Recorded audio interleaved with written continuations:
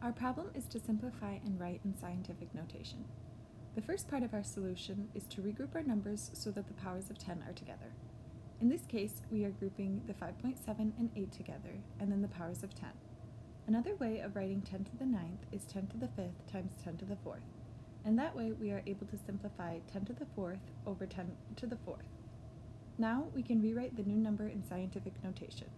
Since we are moving the decimal to the right, we will multiply 7.125 times 10 to the negative first power, and then combine the powers of 10 to get 7.125 times 10 to the 4th power as our final answer.